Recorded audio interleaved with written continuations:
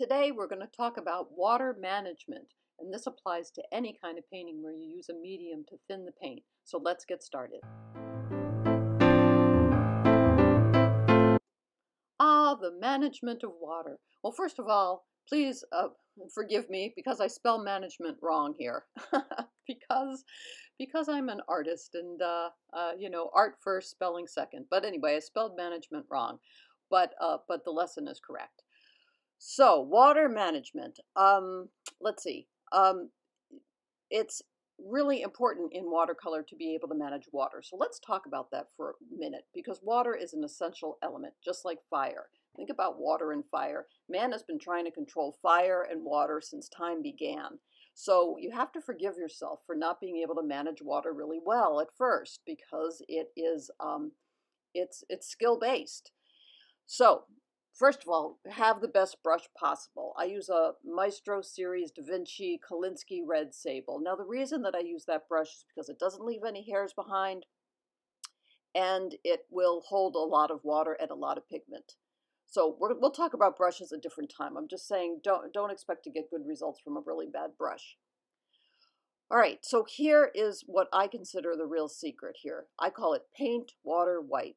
Paint, water, wipe. Paint, water, wipe. And I am constantly doing that. So for example, if I'm going to put a triad in an area, I've already mixed up these colors, the Naples yellow, the rose, and the cerulean blue, and they're basically thin.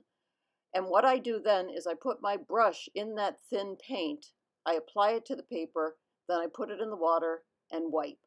Then I put it in the rose and apply it to the paper, put it in the water and wipe.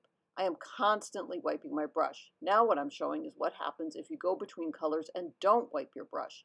I know it looks sort of okay in that particular shape, but if I kept going, you'll see that what happens is the colors start to neutralize and will become one. That will end up being an overall sort of pink.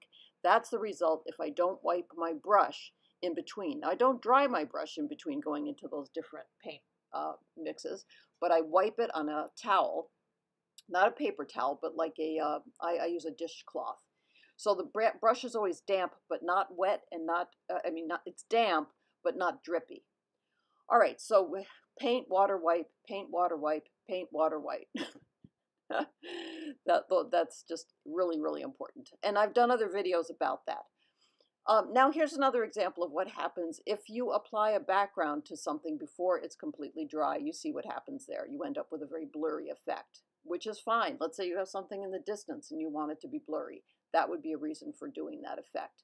But if you don't, what I'm going to do is I'm going to let that tree form dry and we'll come back to it. All right, now we have a drippy thing. You know, that kind of drippy thing, I haven't wiped the brush. When I don't wipe the brush, what happens is you end up not being able to control the water. And so the result is most of the time people end up using that brush and rub because they go back because they can't control the water, and that they want to stop the dripping. And what happens is you saw how diluted the color got when I did that.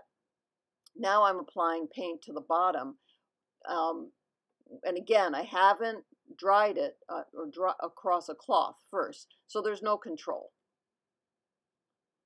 Now, there are many people that want to have that. I like to have control. So here's an example where I'm doing my paint, water, wipe, paint, water, wipe, paint, water, wipe. First of all, there are no drips because my brush went into the mix of the paint and then wiped on the cloth. Same thing here. Went into the well of paint, wiped on a cloth, no drips. So I can keep those colors separated, and I'm not going to end up with that blooming effect. All right, so now here's a little bit more work. What happens if you want to use 3 colors? And remember, the paper I'm working on is always dry and is 140-pound weight arch. There's a rose, and I'm putting some Naples yellow on top of it, which I can do as long as things are wet. So now I wiped the brush on the cloth and I just gently pick up those drips. Now the reason I do that is so that I have control, and also because if I don't, you might have a balloon effect. In other words, when the edges dry, there'll be a ballooning that goes back. So I like to, if there's a drip left, I like to use my damp brush to pick it up. Now here's an example of going into, if something is not sufficiently dried, which is why you see me use the hair dryer all the time, and you try to apply another color on top of it, that is going to be the result. You end up with that ballooning thing that happens. No control, and someplace I like to avoid as much as I can. Balloons happen, but I like to control for that if I can. There was the cloth, so you could see me wiping this number 12 Kolinsky Sable brush on the cloth. Oh, there we go. See, I wipe it so it's damp and pick up that drip.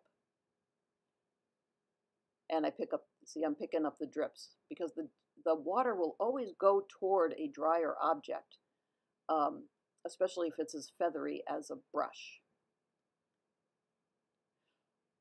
One more thing. All right, the other thing that I forgot is also in terms of consistency in being able to manage water, which is really an unmanageable thing, just like a wild horse, is to be able to make sure that your color well mixes are approximately the same thickness. So you saw me use washes before, and now this is thicker paint. Again, I'm doing that paint, water, wipe, paint, water, wipe, paint, water, wipe. By paint, I mean I dip into the paint, and then I wipe it and apply it to the paper, and then I go back to my water, back to my paint well, and wipe. I never go toward the paper without wiping my brush first, ever, which is maybe surprising. But if there's a secret to this thing, it is making sure that you are managing the amount of water on your brush. And in order to do that, it does take practice. But don't be discouraged because, like I said, water, since time began, man's been trying to make it to stay in places, and water will always go where water wants to go.